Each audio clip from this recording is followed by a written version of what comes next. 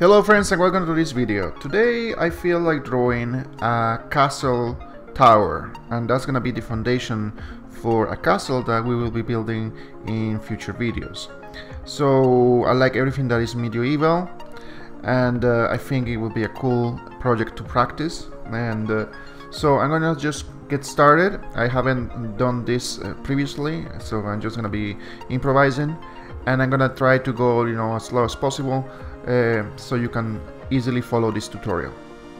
So the first thing I'm gonna do is I'm gonna create a few layers. So layer, enter, the command line, and I'm gonna create a new layer that I'm gonna call lines, and I'm gonna make the color of this layer red.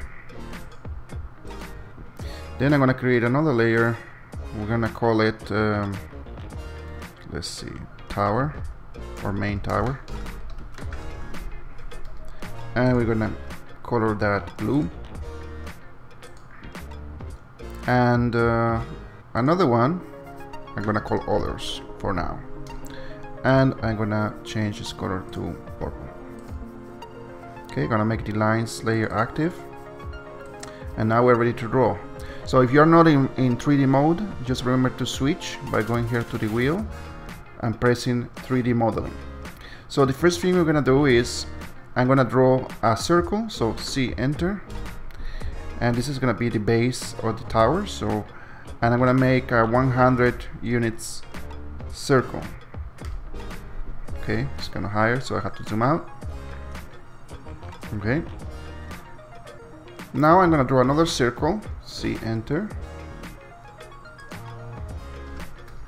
and it's gonna be starting from the center of the previous one, and it's gonna be 80 units.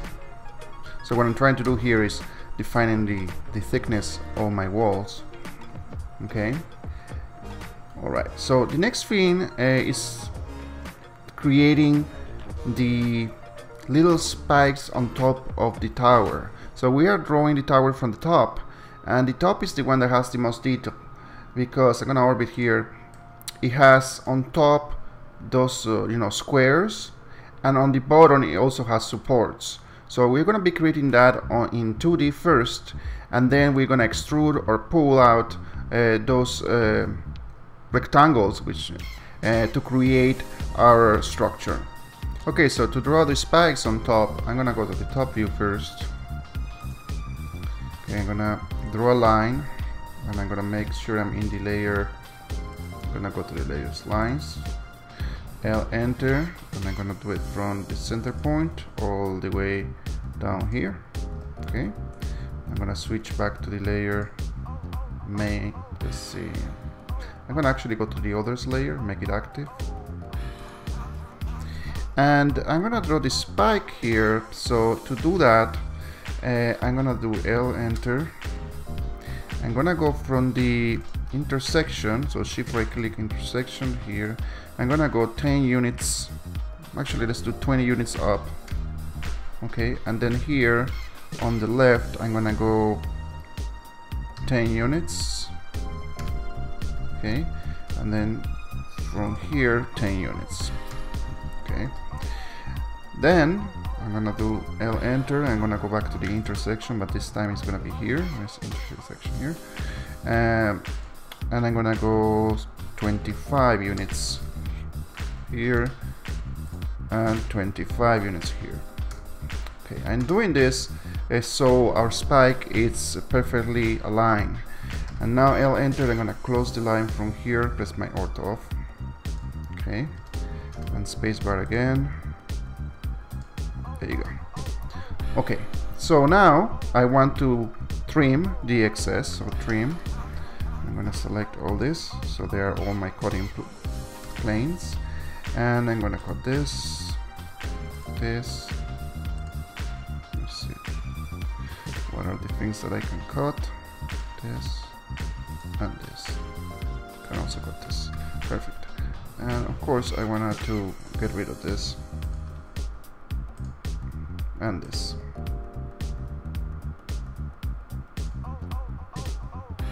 So that is the spike. I'm gonna leave this in standby for now, because the next thing we need to draw is actually the supports of the top of the tower. So what I'm gonna do is I'm gonna go back here. Actually, let me go back to this area here. So I'm gonna draw another line this time. Let me switch to my red lines layer. I'll enter. I'm gonna draw another line, F8. And this time we're gonna work on this side of the circle.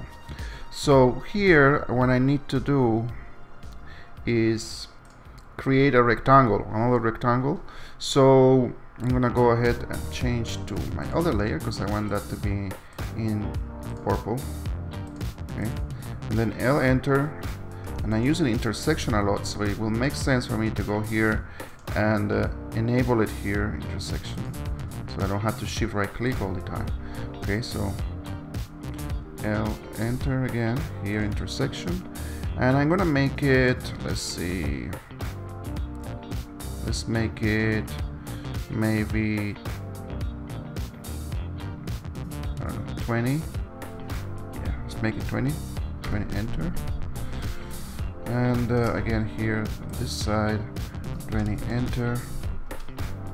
Okay. And actually 20 seems too big. It's bigger than the spike. So I'm gonna cancel that. So Control Z. And we're gonna make it 10. So I'm gonna go here, 10, enter. 10, enter. Okay, and then I'm just gonna draw a line here. And I'm gonna draw a line here. Okay. Now I'm just gonna draw a line from here to here. Okay.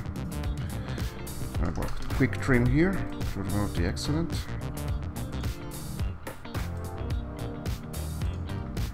Okay, and I have my rectangle that is gonna be part of the support.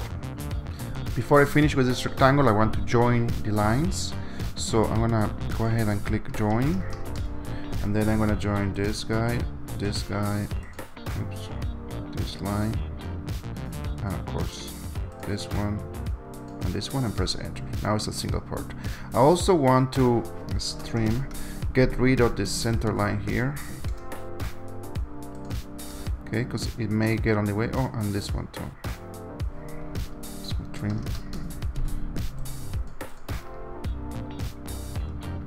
Okay. All right. So now I'm changing my perspective using the orbit command. Okay. And I'm gonna press or click press pull, select my rectangle. I'm gonna go down -10 units, so it goes to down in the y-axis. Okay. And now because this is a press pull object, I need to use extrude to extrude it again. So I'm going to change my perspective so I can see the bottom face. And I'm going to press Control and hold the Control key to choose the face that is facing down. I press enter, and now I'm going to go 10 units down. So 10, enter, and that's it. So I have now two boxes of the same height. To see things better here, I'm going to switch from 2D wireframe mode to conceptual mode. And then I'm gonna orbit, okay, this way, and I'm gonna go where it says solid, the solid tab. I'm gonna click on chamfer. So the edge is gonna be this one, the bottom edge, and then I'm gonna type on the distance parameter of the chamfer command, and the distance, since my cube is 10 units high, I'm gonna make it 9.5, the first distance of the chamfer, and the second distance is also gonna be 9.5, so it will give me that look that we want. We press enter again, and that's it. So you see now that looks like the supports we are looking for. Now that we have our support, it's time to create our wall, and you can do this in different order, but it will, you know, give you more work depending on how you do it. So the easiest way that I think to do it now is to first start with the wall. So I'm gonna go here and pull up, and see I'm gonna have to press shift. I'm gonna shift because we want the whole wall to go up. Press enter, and then we're gonna bring it up 40 units. So I'm gonna put 40, enter. Okay, good. Now the next thing I want to do is we are gonna polar array this support. So let's go here to the polar array command. I'm gonna see, and now because I have this in the way, this is getting a little more difficult to do the polar array. So polar array, I'm gonna select this and this, enter, and the center point is gonna be right here, okay? And I'm gonna choose 12 because, you know, it's good to have many supports. Before the command, you know, execute, you can just orbit and see how it looks. It's looking pretty good, so I'm gonna enter and enter again. Okay, that's good. The next thing is I want my spikes. So my spikes are here. So I'm gonna go rotate here, and I'm gonna use my center line here to guide me to and find my spike, which is here, okay? And what I'm gonna do is I'm gonna click on press pull again, but it's gonna be this area, and I'm gonna press pull it another 40 units, 40, enter, okay? So let's see how that looks. Okay, that looks pretty good. And I'm gonna do an array of that too. So I'm gonna click on, let's see, array. I'm gonna select this, enter. My center is gonna be the usual center, and I think 6 repetitions of the spike is good, but you can have more or less depending on how you want it. You want to squeeze 7 there. Let's see how it looks with 7. Yeah, 7, it looks good with 7. So I'm gonna leave it like that, enter, enter. Okay, and you can see now we already have our top of our tower with supports and the spikes. So the next step is to create the lower part of the tower. For that, I'm going to go ahead and 3D rotate this first. I'm going to use the orbit command, and we need to extend, press pull or extrude this circle here. For that, I'm going to turn off some of the layers that are on the way. So I press layer enter and make the lines layer active and turn off the other ones. Okay, and now I'm going to click on press pull, and I'm gonna select the inner circle. I want this to be the ceiling. You see, it's a solid object, it's not empty inside. So this will be the ceiling, and I'm gonna make the ceiling maybe, let's say 10 units, then enter. And that created the ceiling up, so let's undo that first.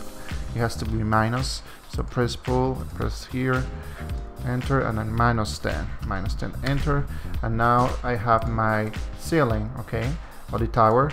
Later on I can open a hole here to make stairs come up, etc, etc. For now, let's leave it at that. So I placed that base in the wrong layer, in the lines layer. So what I want to do is I want to create a new layer. I'm gonna go here and I'm gonna call it tower base, and I'm gonna give it a different color. Make it cyan. And now what I'm gonna do is I'm gonna click on that extrusion here, and I'm gonna move it to my base tower. There you go. Okay. Next, I'm gonna go to the top. I'm gonna turn off again that layer that I just created because I don't want to see it. And now I'm gonna create another circle. See, enter. Okay. And let me see. Yes, I'm in the line. The line layer is active, so, and it's gonna be from the center point. So see, enter, and the center point. The inner circle is 80, so I'm gonna make this one 60. And again, I'm creating the inner walls. After that, what I'm gonna do now is I'm going to use my orbit command, and I'm gonna use press pull, and select this area, and I'm gonna pull this area down. Now how far we go is really depends on us. I'm just gonna make it a guesstimation. I'm just gonna go all the way here, maybe, and I'm just gonna click. Okay, and we have created our base. Now if we want to see how it's looking all together, what I'm gonna do is press on the layers again, turn on the rest of the layers. Okay, and it's looking pretty good. Okay, If I orbit, I'll see that my cylinder is empty here all the way to the ceiling of the tower, and later on we're going to open a hole here if we want for the stairs. Now the next step is to create windows, and then eventually we're going to also create a door. So to create our windows, I'm going to go to the left view, so we have an idea of the dimensions. And now I'm going to click on the coordinate system, and I'm going to click on the view UCS, so the plane aligns with my current view. And now I'm going to make the window here. Again, the measurements are just going to be estimations. You can use really and make the windows bigger or smaller, depends on your liking, and also on the size that you created the tower itself. So I'm going to press L, enter, and I'm going to create a line here. It's going to be maybe, let's make this maybe a 35, and then up we're going to go maybe 50. Okay, 35 and then 50. And I want to call a circle here, circle from the midpoint to this end, and let's start zooming in. Okay, and I want these windows to have a frame, and it's important because if you do it without a frame, the window may not be so noticeable when you put it on top of the tower. But if you do it with a frame, not only will it stand out, but also you will be able to add a different material to it when you render the project. So L, enter, I'm going to this endpoint. While I'm putting and looking at my dynamic input, I have ortho on, and this is like 14 seems too much, so I'm gonna do it probably around maybe let's make a 7 maybe. So I press 7, enter. Okay, and then I do the same here, 7, enter, spacebar to go back and forward from the line command, 7, enter, spacebar 2 times, 7, enter, spacebar, and now spacebar again. I'm joining these lines, spacebar, spacebar. Okay, now I need another circle, so C, enter. Center point is going to be the same, but the edges are going to be these endpoints. Okay, good. So now I need to line, enter, because we need to go down here. So I'm gonna go, oops, I'm still in the circle command, so escape, L, enter, and I'm gonna go 8 units. Okay, spacebar, 8 units, 8 units, spacebar. I really didn't need that extra line there, but I did it, so it's fine. There you go. So I can delete this too. Okay, and I'm gonna use my trim command, trim, enter, select everything as my cutting plane, because I need to remove those extra lines that I have on the way. This goes away, this goes away. Okay, so this is gonna take this manually out.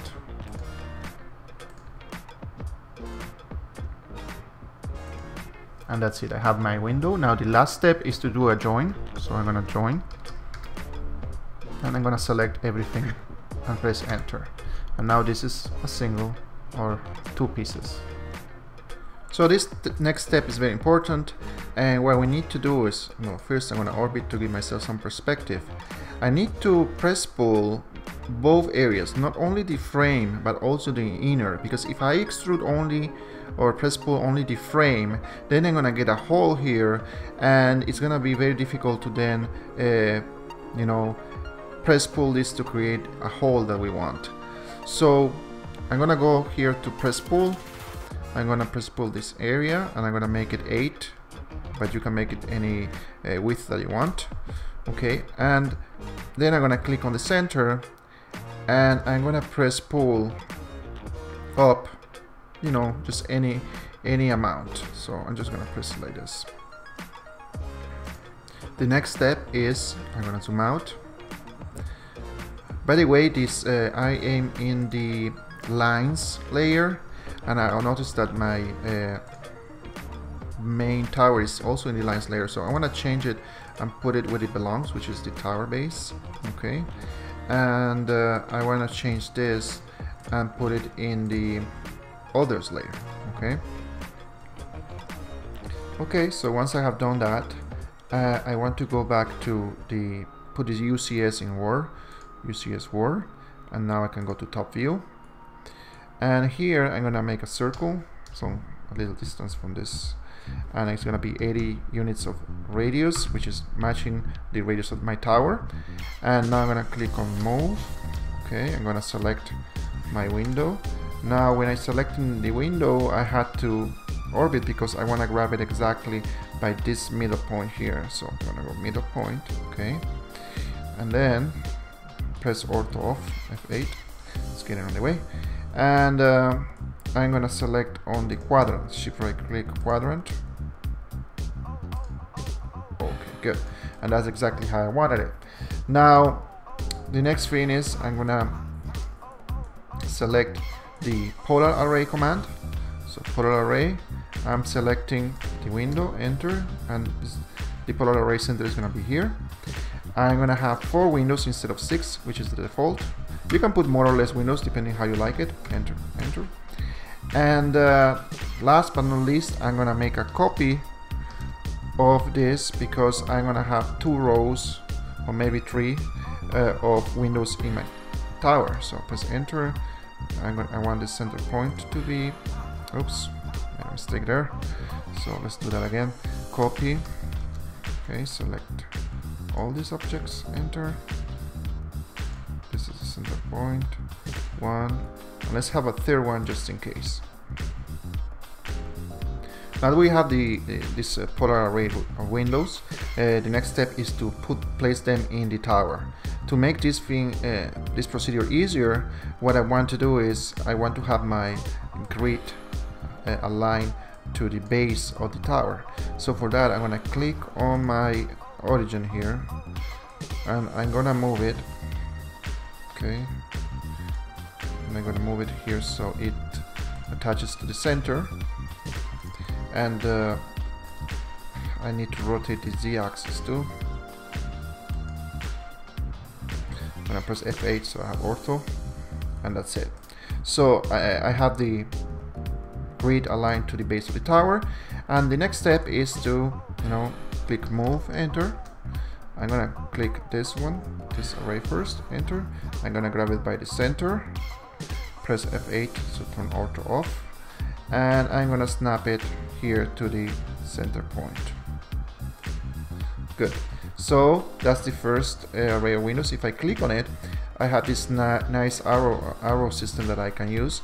So I'm gonna use it to move it up. So I click it and I'm gonna move it up. You can put it the height that you want. I'm just gonna put it somewhere around here. And now you have to repeat the procedure, okay, for the next one. So move, enter, oops, move, enter. I select this, enter, select the center of the circle, and I'm gonna snap it here. Enter, then I click on the array, and click on the arrow, and I'm gonna just go maybe around here. Okay, good. The next step is to extrude these windows so they create holes on my tower walls. So to do that, first I have to explode the array, because right now I can only select the entire array when I click on them. So what I'm gonna do is I'm gonna click on explode, enter, and I'm gonna select my 2 arrays and I'm gonna click on enter. Now I can individually select each of them.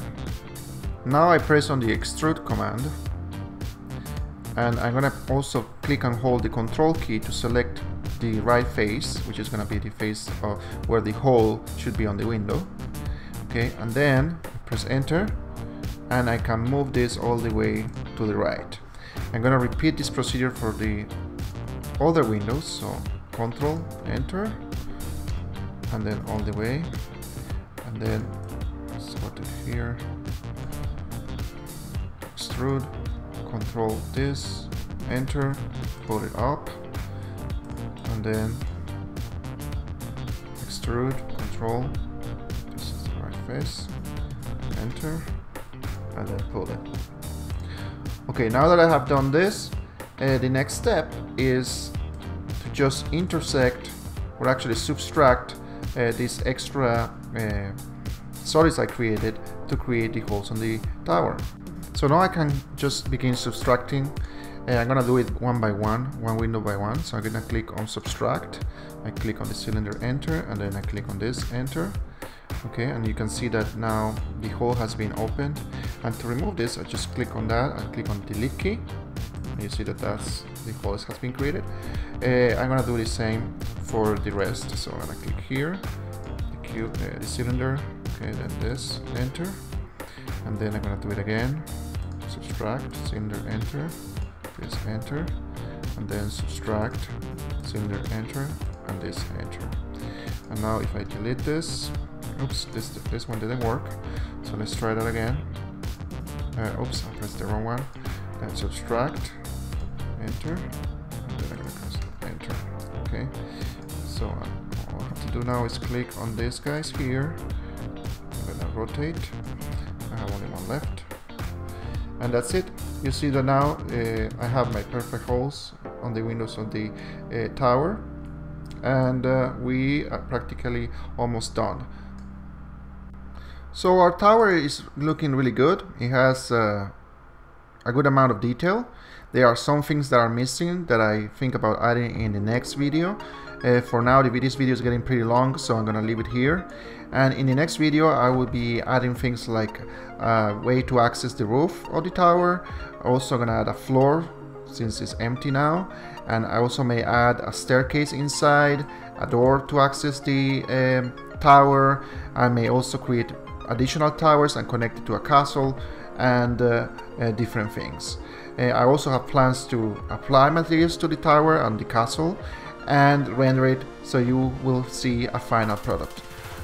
Anyway, if you enjoyed this video, please don't forget to subscribe, support my channel. Please, I welcome all your comments, and thank you so much for watching. Stay tuned for the next video in the series, and again, I see you in the next video.